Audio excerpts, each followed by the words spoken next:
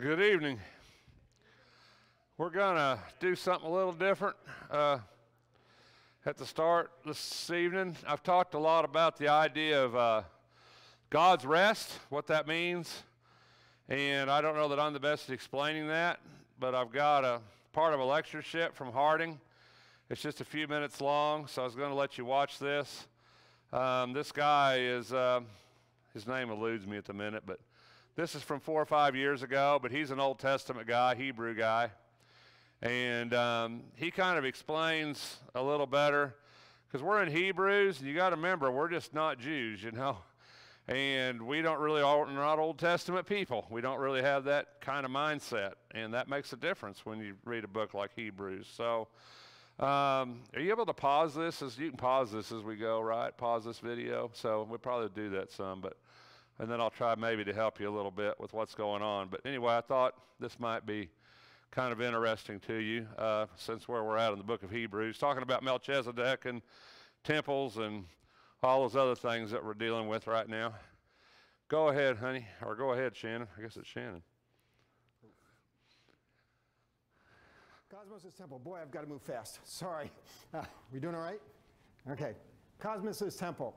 Okay.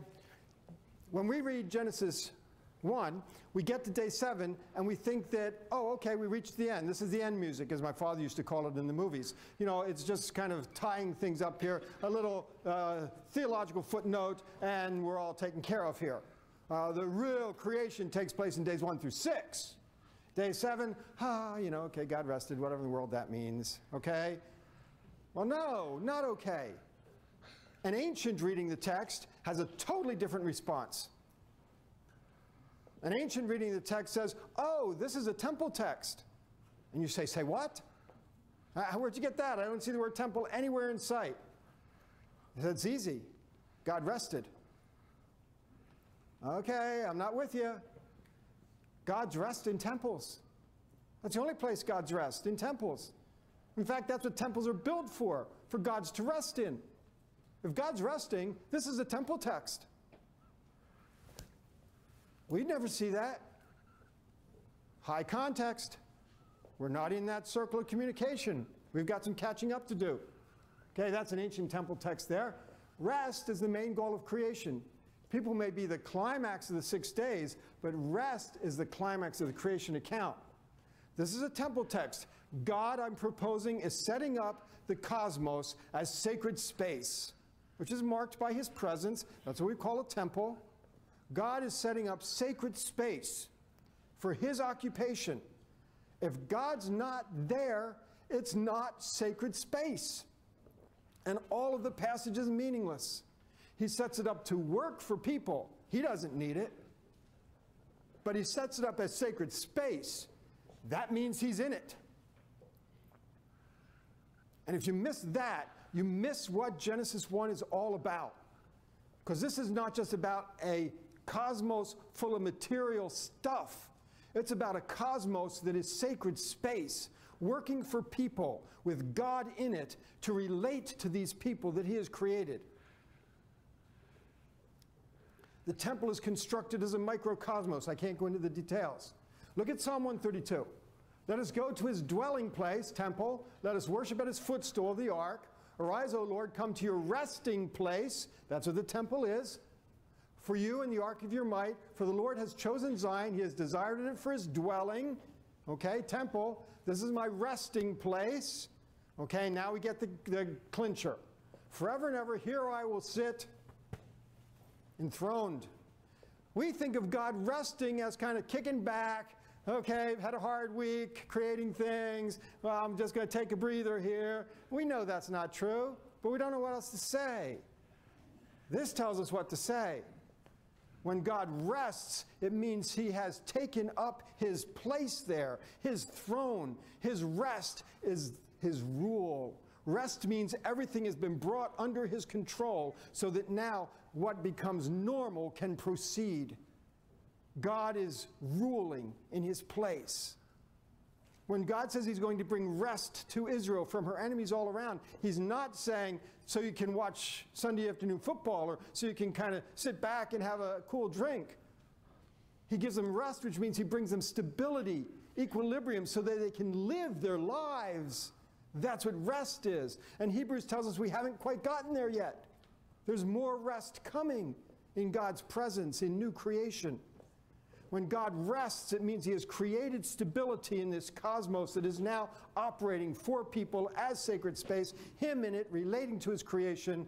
It's his temple. This cosmos is sacred space. And that's what it has to tell you. It is functional, sacred space.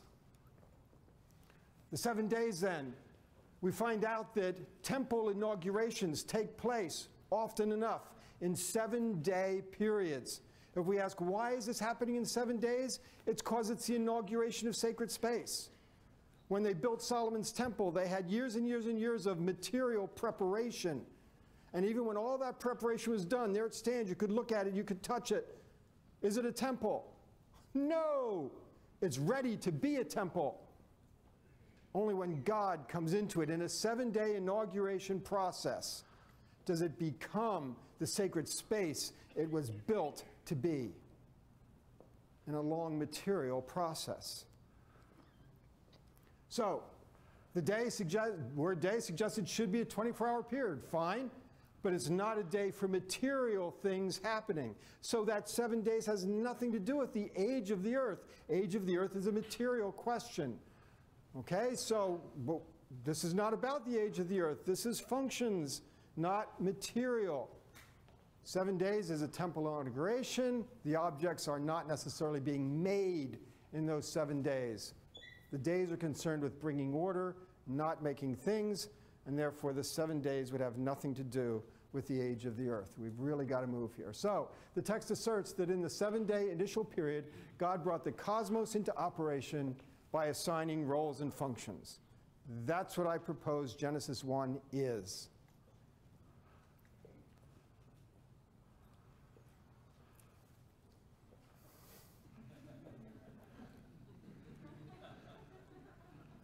I'd better stop there. Thank you very much. So it's kind of a different idea when Hebrew writer says you're going to enter God's rest.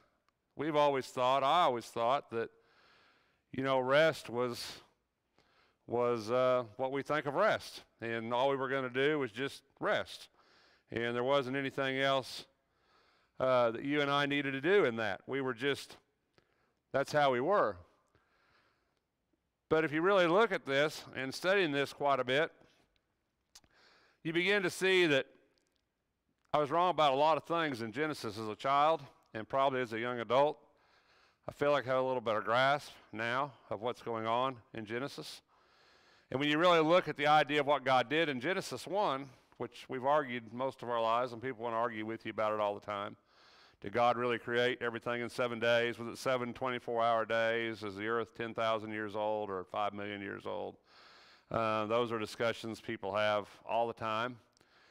But when you really look at what was going on here is, you know, God created, God ordered in those 7 days. It doesn't mean that things weren't already here. You know, how long did God take to create the cosmos, create the universe, create the earth? I don't have a clue. You know, and I don't think it's important. I don't think it matters, to be honest. I think it's a moot point.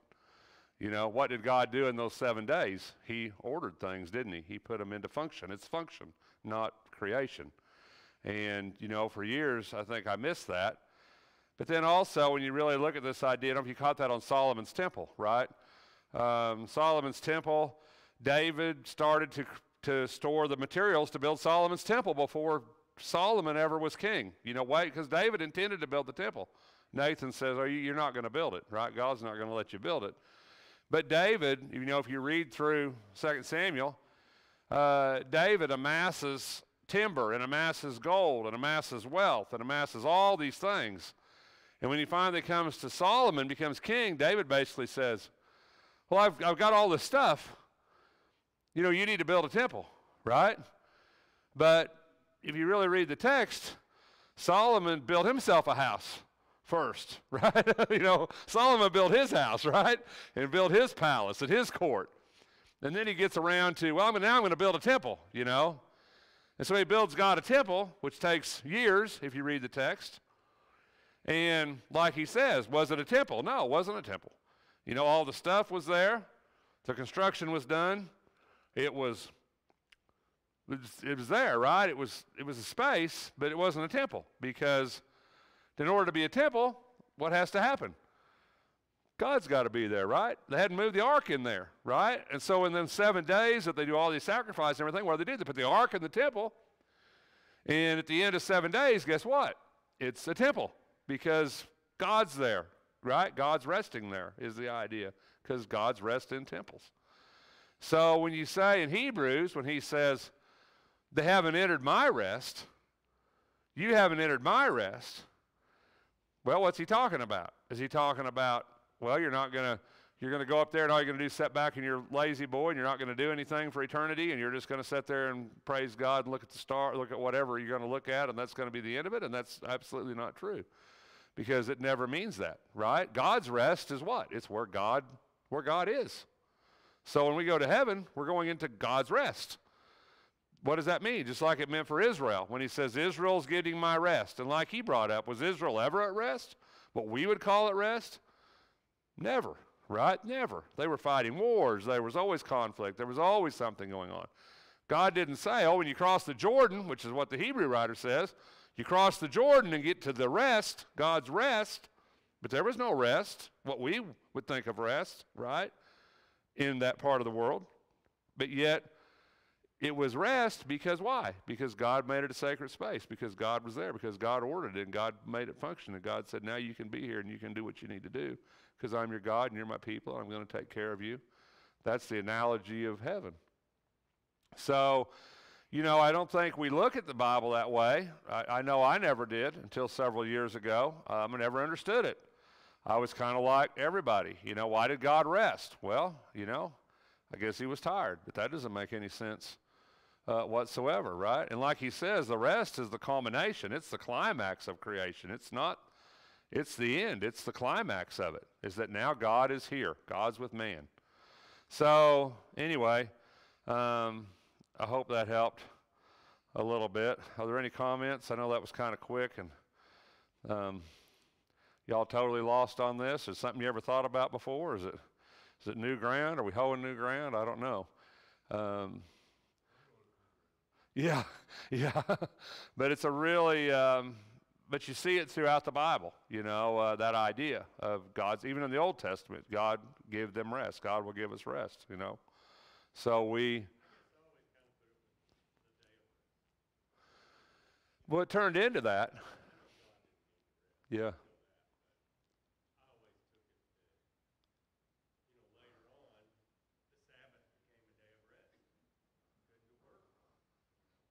Mm-hmm.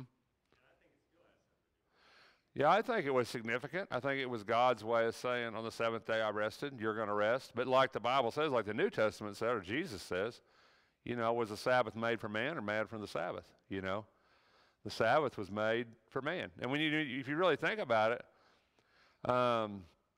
especially when you consider that the Sabbath really wasn't a thing until the law, right? It wasn't a thing in the patriarchal age. You know, Abraham, Isaac, Jacob, all them people were never told, keep the seventh, you know, keep the seventh day. It was nothing then. You know, the Sabbath didn't become something until Moses was on the mountain. And then all of a sudden, when Moses was on the mountain, what happened? We built a temple, didn't we? We built a tabernacle, right? We put it out there, we built a tabernacle, and then what happened? God came and dwelled in the ark, in that tabernacle, all of a sudden. And now we're saying, oh, now we're going to have a Sabbath, right? Now we're going to have a day of rest. So I think there's some significance, yeah.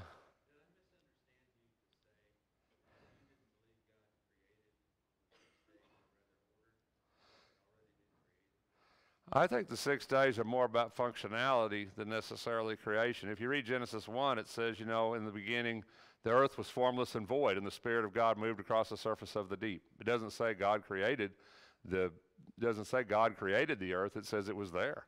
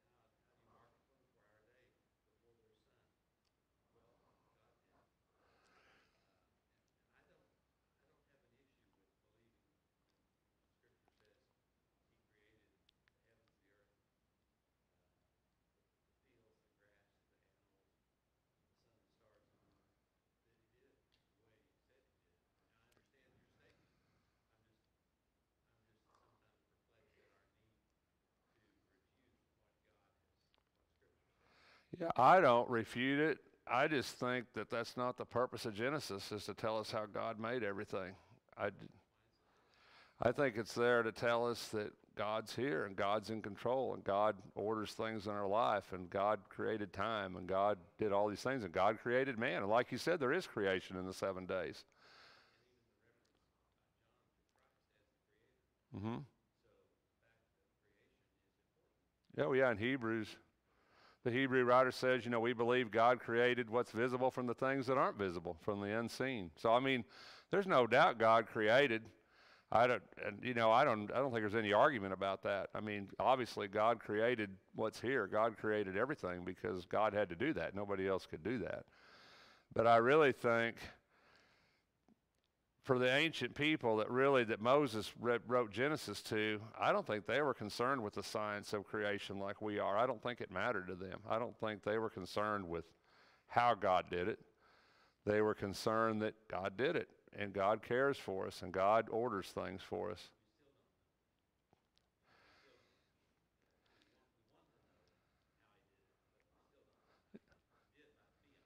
Mm-hmm. Yeah, I think when we start taking the Bible and saying we're going to make the Bible a scientific text, I think we miss the whole point of the Bible. The Bible's not a scientific text. I mean, mm-hmm.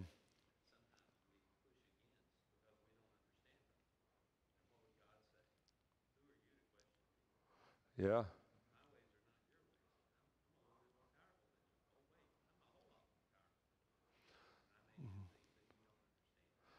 Yeah, God gave us, I just think that God, what does he want us to get out of it? I think you have to ask yourself that when you read the Bible. Not what do I want to see, what do I want to get out of it? What does God want us to get out of it? What does God want us to see when we look at it? That he's powerful, that he's able to take care of us, that he's able to bend whatever to his will, that he's able to, what does God want us to get out of that, Right. Yeah, and I mean, there's no argument about that whatsoever, that God created everything. Mm-hmm.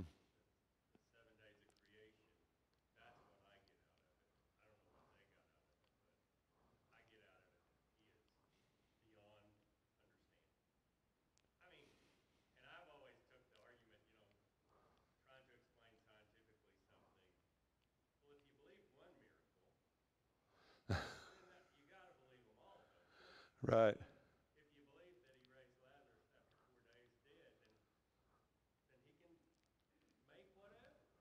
Right.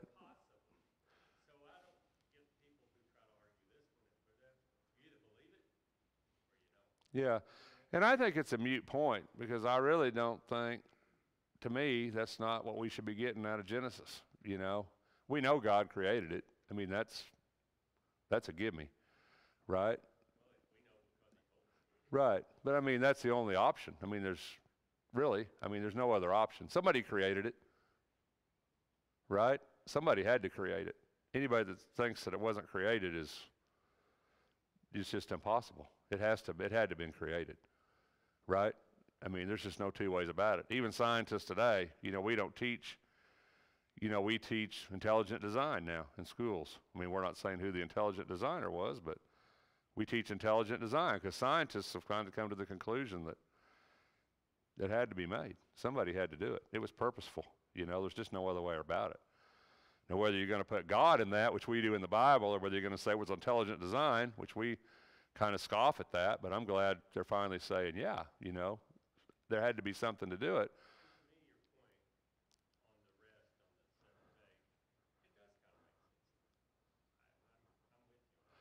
Well, the reason, yeah.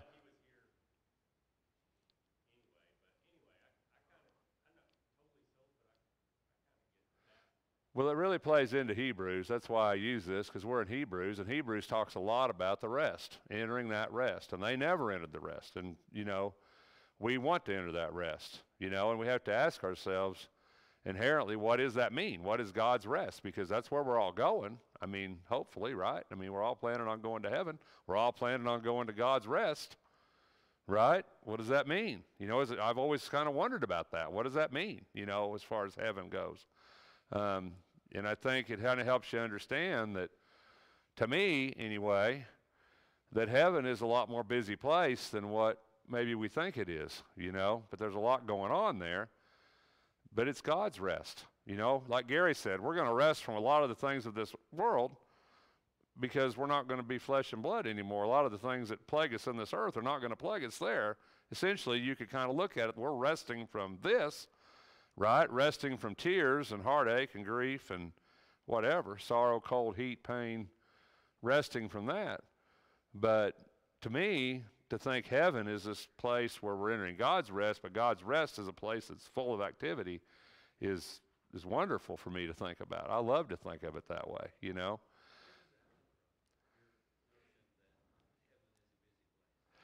I just think you see it, if you look at what God's rest was to the Israelites, didn't mean there wasn't anything going on. It just meant, I'm going to protect you from your enemies and give you a place to do. I'm going to be here with you.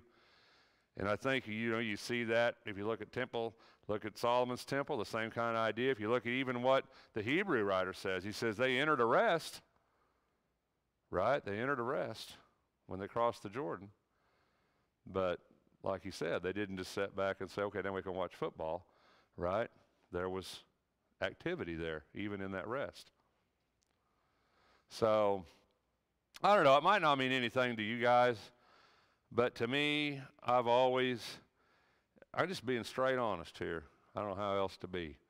To me, as a child, and I'd read all those in Revelation about everybody just worshiping God all the time and singing all the time and sitting before the throne all the time, and as a child, I always thought, I don't know if that sounds that good to me as a child. You know what I'm saying? I mean, I don't know. I mean, I'm all about worship and praise and singing, but if that's going to be my whole eternity, is sitting there doing that, could be a while, right? So I would like to think we're created for something more than that, right? And I think we are created for something more than that. And to me, that's exciting.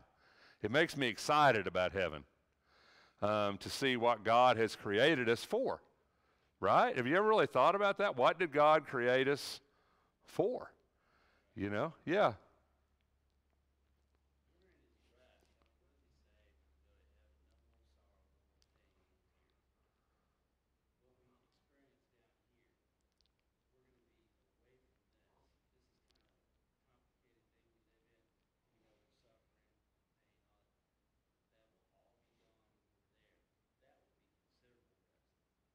Yeah, and that's one way you look at it. Rest from this earth, rest from what goes on here. Absolutely.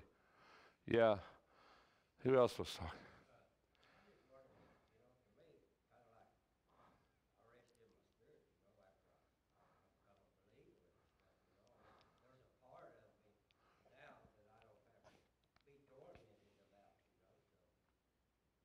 Yeah, there's a peace in that and a rest in that for sure.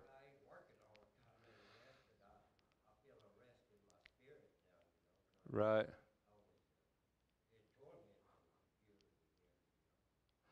Yeah, and I totally agree with that. But I think if you really look at this, and like I say, you don't have to buy into this. I think it's pretty fascinating, but it gives you the idea that when the Hebrew writer talks about entering God's rest, what does that mean, right? Exactly does that mean? Well, I think if you kind of put this together and look at this, it means you're going to be where God is. I mean, you're going to where God is, right? So, I don't know, something to think about. Like I said, I know there's a lot of, you don't have to think about it or agree with me. That's fine. I don't think it's important necessarily that we all agree, but I just think it's a point of view that maybe will stretch our minds a little, maybe make you think a little bit, you know. Because we was talking, I'll get down here in a minute. We was talking about how Jesus is different, how Jesus is different because he's not of that tribe, not of that Levitical tribe. He's of the tribe of Melchizedek. He's that even in his ancestors, in his loins, paid tribute to Melchizedek.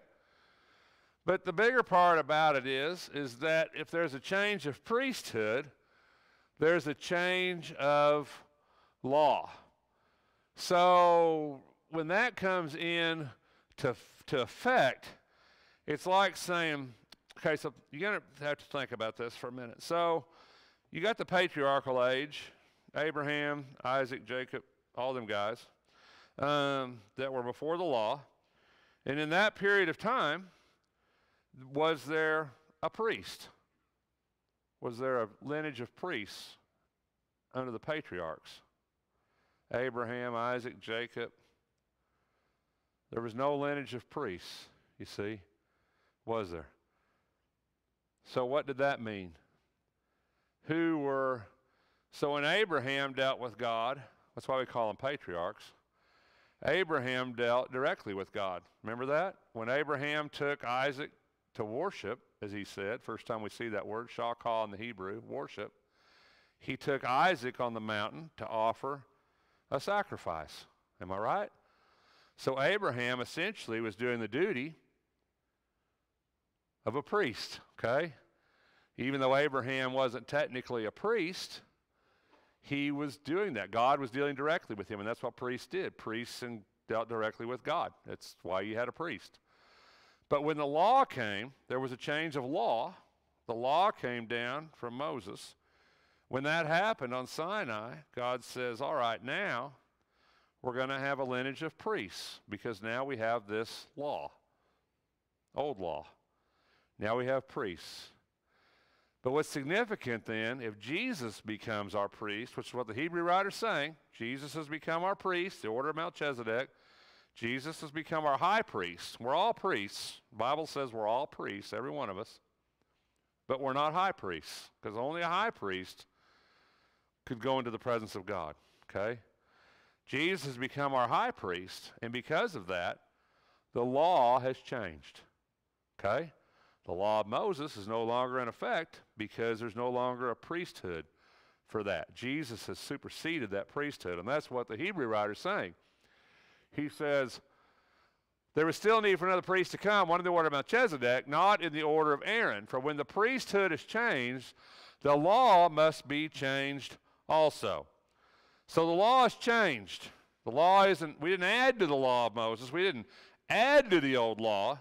We didn't morph it into something different. We changed it, right? And if we changed it, if you change your clothes, are you still wearing your old clothes? Right? No.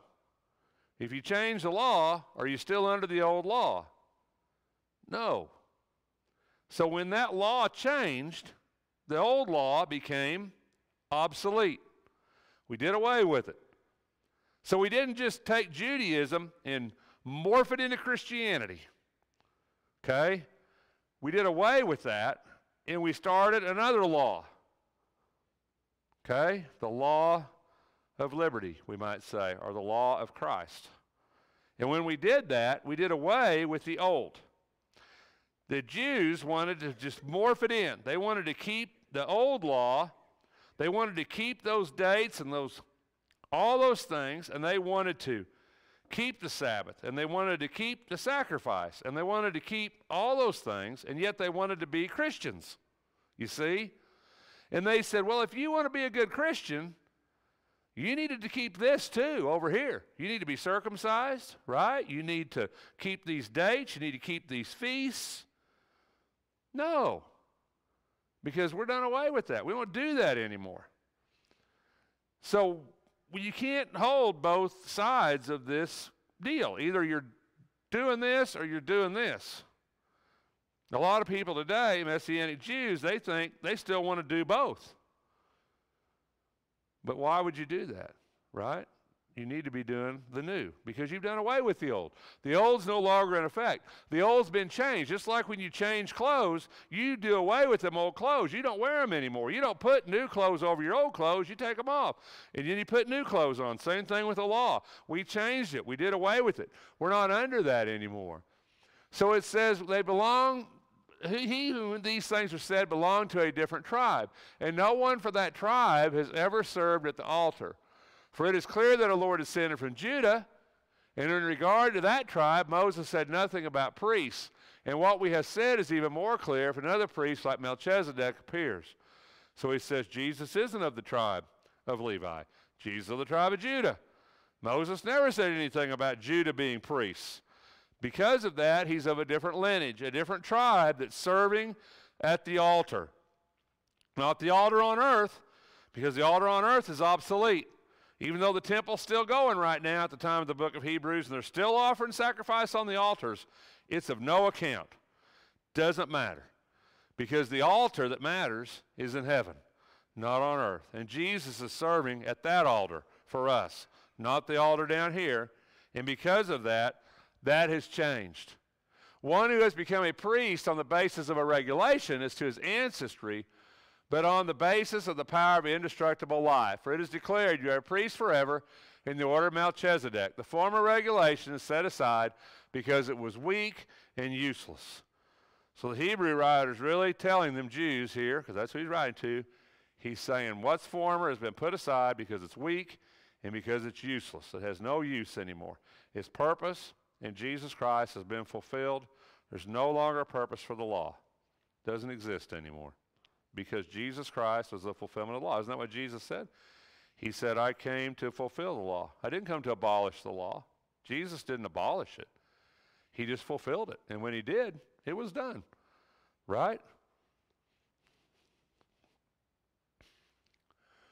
For the law made nothing perfect. And I think this is where we start to shift a little bit. Why was the law useless? You know, he says the law was useless. Why? Why was the law useless? That's the question you have to answer. Why? Well, useless means it has no use, right? And the reason it does is because what we want to do is we want to get to heaven. We want to get to where God is. And the question you have to ask is, can the law do that? Can the law get us to heaven? Can the law get us to God? You see, that's the question you have to ask. The Hebrew writer says it didn't because it made nothing. The word perfect here means complete. Made nothing complete. In other words, we were still incomplete. A better hope is introduced. He says it's introduced by an oath, and that's probably a little bit difficult for you and I. Maybe we don't understand that as well as we should, but an oath in the Old Testament was a really important thing. And it says, it was introduced, oath, the Lord has sworn he will not change his mind. You're a priest forever. That's the oath. Because of this oath, Jesus has become the guarantor of a better covenant. So in other words, just like a contract, if you got somebody that signs a contract and he's the guarantor of it, he's going to make sure it's fulfilled. That's what Jesus is. Jesus is going to make sure this new covenant is going to be fulfilled. It says, there are many priests, since death prevented them from continuing office. So in other words, the high priest, he was a priest until he died. That's how that was supposed to work. Now at the time of Jesus, it didn't work like that anymore.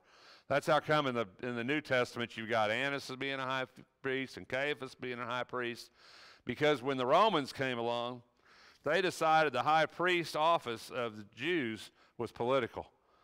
And so they started installing. They started, English is my first language. They started installing high priests, right? Because they wanted to have political control over the Jews. And they knew the way to do that was to control the high priest. But originally it was never that way. A high priest was a high priest until he died.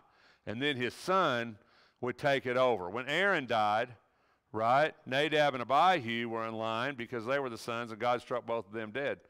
Right, but they were the next up because they were his sons. So when he died, they would have taken that role, but of course God struck them dead. But that lineage went down through Aaron by death. So a high priest could never stay a high priest forever because they died. We're out of time. Thanks for your time this evening.